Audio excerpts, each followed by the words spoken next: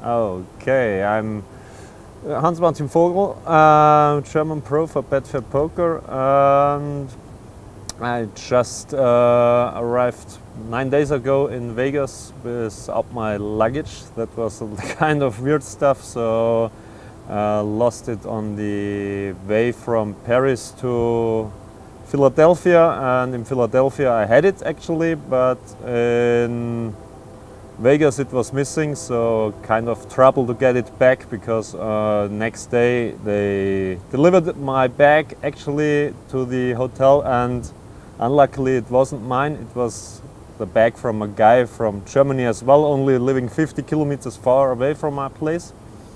And the big trouble was that he is living in a street called Hans something street, and they mixed it up with my name, so actually they sent it back to the airport. Next day got a call again, so we found your luggage.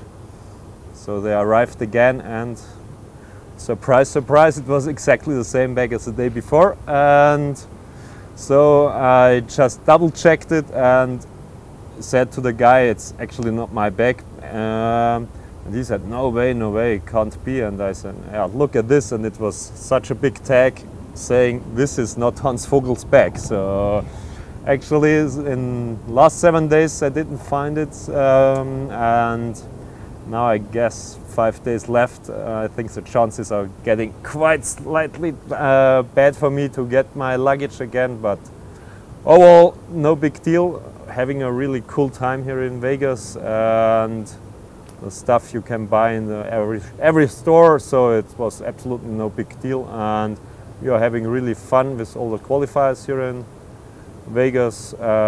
Yesterday we played the tournament, and I think 8 of them made it in the money. I was a little bit unlucky, busted 30 minutes before the end of the day, but no reason to complain or so. It was a little bit card dead all day long, and I hope that the other guys make it quite deep in the tournament, and maybe final table is coming up with a Betfair qualifier. Would be a cool thing.